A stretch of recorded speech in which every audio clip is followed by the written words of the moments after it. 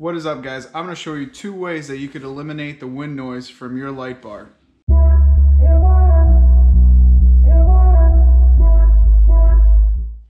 Alright guys, so if you're like me, you're probably very excited about getting these light bar mounts. These are the DV8 for the Jeep JL, and let me tell you, they are kind of a pain in the ass to install. They are decent, they are pretty good, but the fact is that they do have a bunch of design flaws, and I feel like any light bar that you're really, or light bar mount that you're really going to get is going to have a bunch of design flaws in it, and you're going to have to mess with it to try to figure out your own way how to make it work. Again, if you were like me and you were all excited and you got your light bar mounts, you mounted up the light bar. If you guys take your Jeep actually off-road, as soon as you went for a drive, I am almost certain that smile went away and you got hit with a frustration because of the intense wind noise and the whistling. And if you have a soft top, it's even worse. If you have a hard top with no insulation, it's pretty bad. Insulation in the hard top really doesn't help, to be honest with you. As far as the light bar wind noise goes, I am going to show you a couple of things about the DV8 mount, and this is going to work. It really works on any sort of light bar mount for the roof. I did the same solution on my previous F250 when I had the light bar up top, and it was basically the same issue. It was unbearable, and if you really have to drive for a long time, like we take this Jeep everywhere, it's pretty frustrating. So the first thing I'm going to do, I'm going to show you what I had to do to actually mount these DV8 light bar mounts. And I just basically, I'm working on setting it up so I don't have the wind noise, because it was absolutely terrible between the whistling and the thumping from the wind. It was unbearable in the cab to actually drive it for even like a half an hour or whatever. So the first thing that I had to do was I had to figure out how to mount these mounts so they're not actually touching the paint, because DV8 does not provide you with any sort of inserts in here.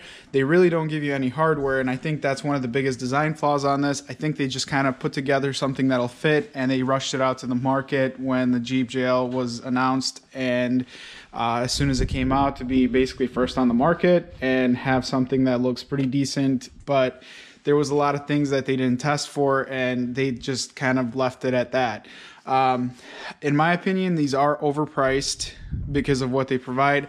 I did have to get longer hardware over here in order to be able to mount it, because the factory bolts that are provided here, they didn't reach the threads once I put it in. And since I wanted to actually even space it out slightly more, that kind of made it even worse. So I had to get new hardware for it. Some people actually use the long bolts from the door hinges, which I really don't recommend. I mean, you can just buy yourself some hardware. It cost me like $3.50 or something like that for a bag of hardware. And then the other thing that I used, and I'll try to pick it up on here. So I used these little cabinet door stoppers. They're silicone, and essentially what I did was I went 2 over here by the top bolt, I went 2 over here, and then I did also 1 here, and then on the bottom here I went here, here, and here. So what happens is the silicone bump stops sit against the paint to provide a gap in here, not touching the paint whatsoever on any corner or anywhere, because from the vibration it will rub through the paint, and it'll basically, if you decide to actually take these off, you'll be screwed. So the other thing I had to do was use these same style silicone stoppers in here. These are actually slightly bigger. They're like these square ones that you can find at Home Depot or whatever. Just something to sit up against the paint to eliminate vibration from these. And right now, I mean, they're solid. They don't even move. All right. So besides the mounting issues with the DV8, The finish on it does kind of suck. It does chip away fairly quick. Our plan is to possibly powder coat these white so to match the actual Jeep later on.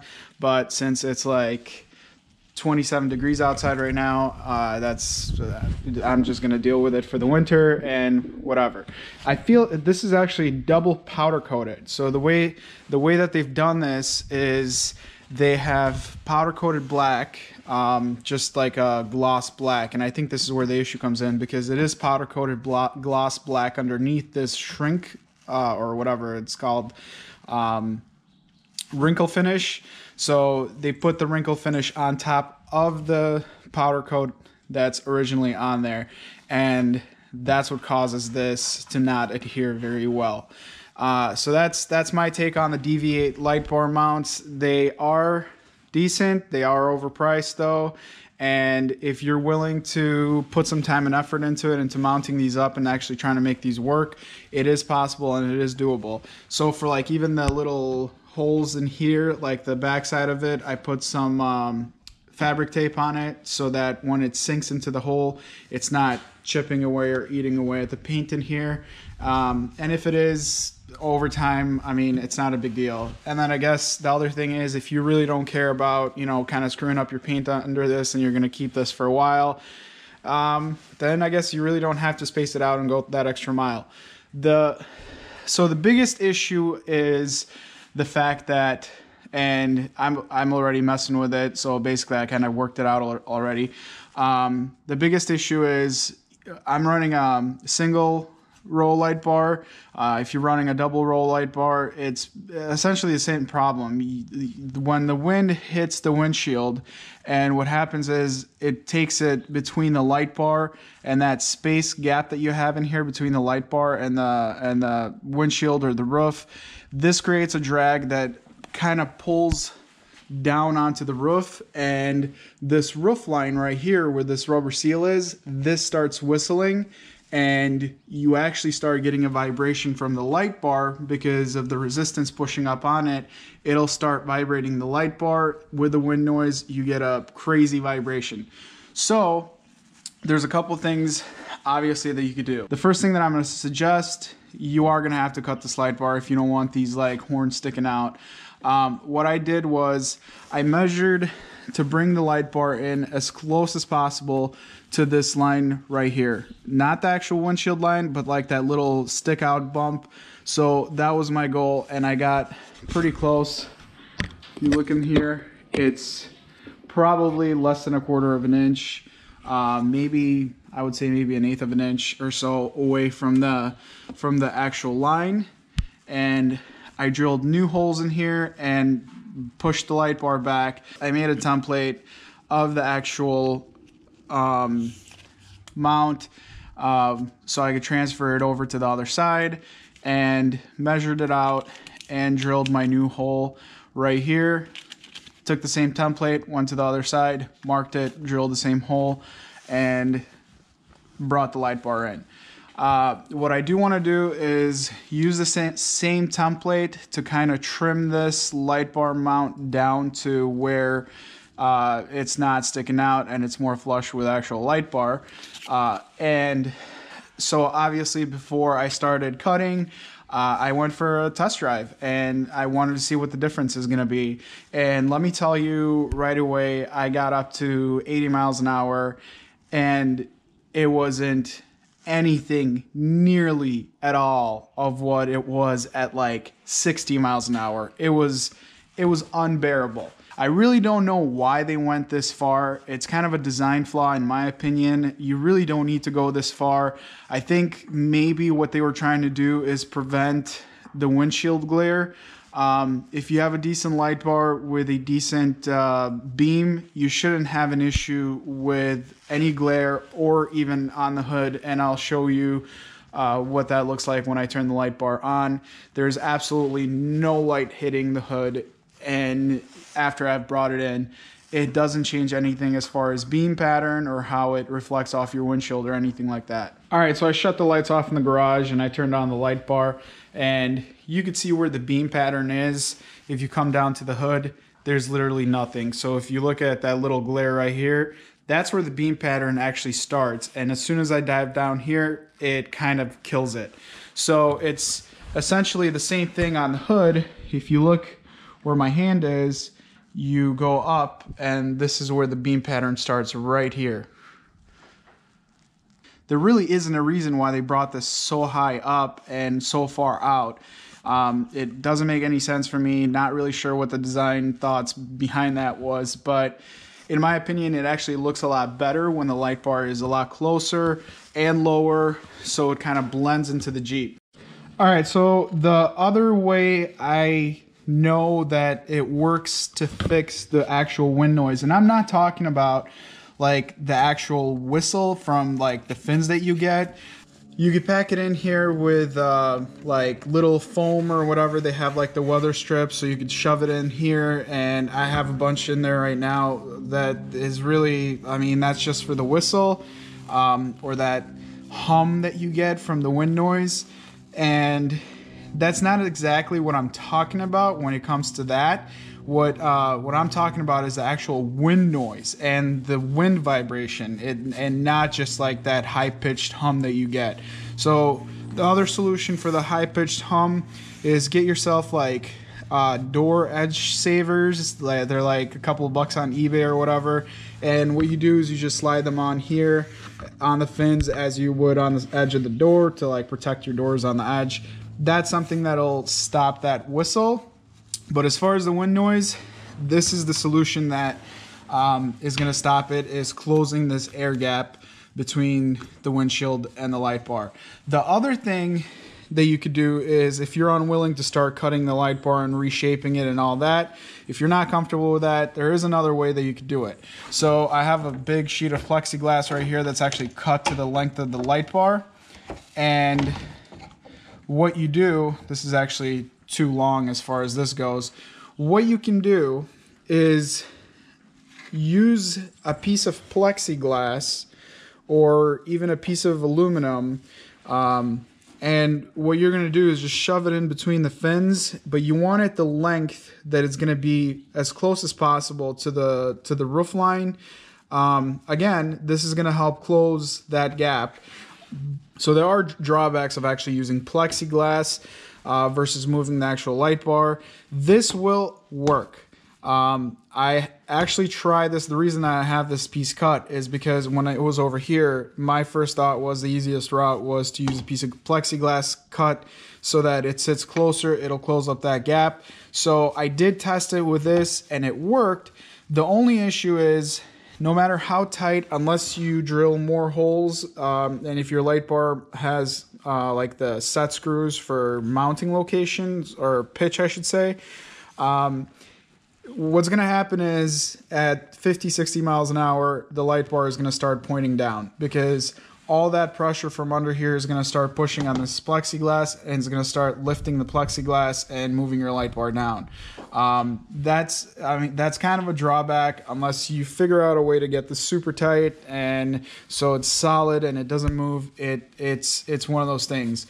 But the best thing that you could do is re-drill and move it back. It was the same issue on my F-250, and I moved the light bar in as close as possible to close off this gap, and it significantly lowers the wind noise. I mean, it's 80 miles an hour right now is the same as going 25, 30 miles an hour with the light bar out. So that's kind of a no-brainer.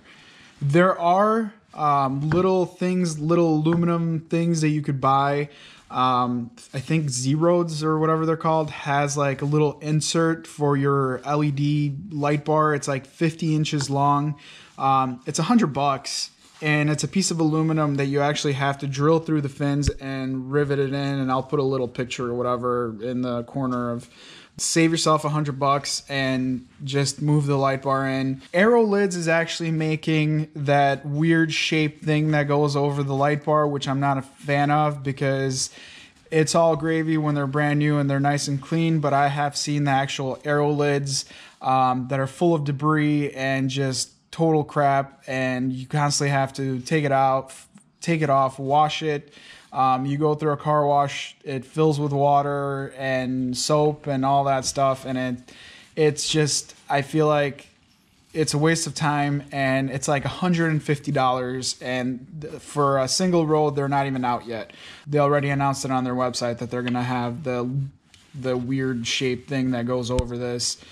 I know that for a regular light bar, they're like $150 or $130, something like that, which in my opinion is really unnecessary and is just hassle, and it's gonna make it look bulky. It's gonna take away from that clean line look. That's my opinion.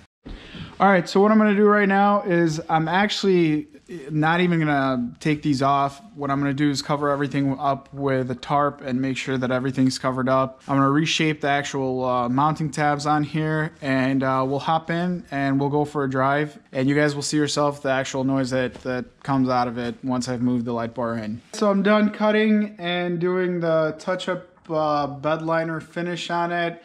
I just temporarily used like the Rust-Oleum bed liner style finish on it, and I think it came out pretty great. So we'll go for a test drive, and you guys will hear the wind noise. The camera's pretty good at picking up all the noises, but I think it looks pretty good.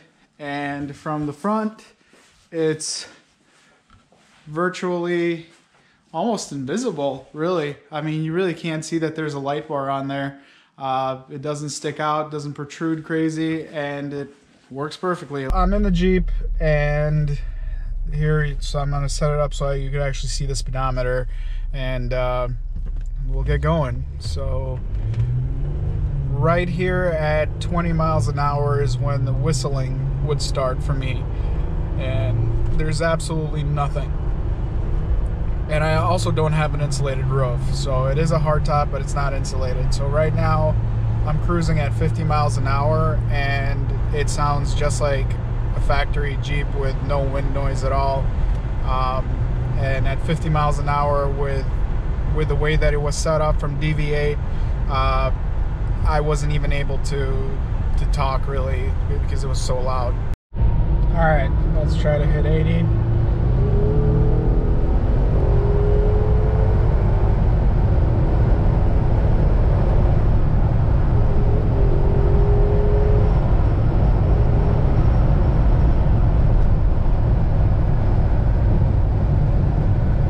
So hopefully this video helped you guys out, and hopefully you guys will get rid of that wind noise and that headache that comes along with it. Also, thanks for watching, guys. Make sure you subscribe and hit that notification button, and leave a comment. Let me know what you think, and let me know if it worked out for you, if you tried it and it worked out, and I will see you guys later.